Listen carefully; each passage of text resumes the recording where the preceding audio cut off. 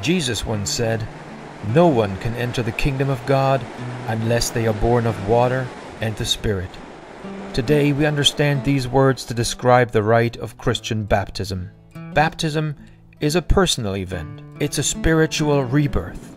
Baptism is also the initiation rite into the Church of Christ. Some churches encourage believers' baptism, others believe in infant baptism. Different churches have different methods. There's baptism by submersion, backwards or forwards, once or 3 times, by pouring or sprinkling water over the head of an infant. Locations, too, vary from tradition to tradition. Baptisms are performed in sanctuaries, pools, rivers, and some even at places like the ocean.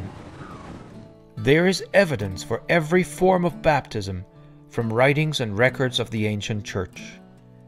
Christian catacomb paintings from the 2nd and 3rd centuries, for instance, depict a variety of practices. While Judaism no longer uses the term baptism, it is clear from the biblical record of John the Baptist that this Christian rite grew out of the Jewish practice of ritual washings, such as the mikvah. One documented example of the changing understanding of the Jewish baptism in early Christianity is found in Acts 19.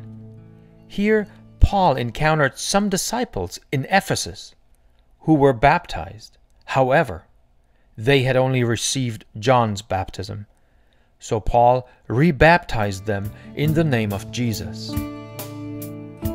This spot is identified as one of the possible places of the origin of baptism. Jesus himself was baptized by John in the river Jordan. According to the Gospel of Mark, just as he was coming up out of the water, he saw the heavens torn apart, and the Spirit descending on him like a dove. And a voice came from heaven, "You are my Son, my beloved. With you I am well pleased." No matter what the method, baptism is a source of inspiration for Christians all around the world. According to Romans 6, for instance, through baptism, believers participate in the death and resurrection of Jesus. We were therefore buried with him through baptism into death, in order that, just as Christ was raised from the dead through the glory of the Father, we too may live a new life. In the 2nd chapter of Corinthians, Paul speaks about a transformation that occurs at baptism. Therefore, if anyone is in Christ, he is a new creation. The old has gone, the new has come.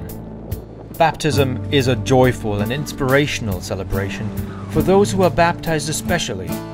Those gathered to celebrate with them find meaning in remembering their own baptism. In some countries, Christian baptisms are outlawed, and in other parts of the world, people endure extreme conditions for the joy of celebrating their baptism. In a recent baptism in Siberia, for instance, there was no lack of enthusiasm.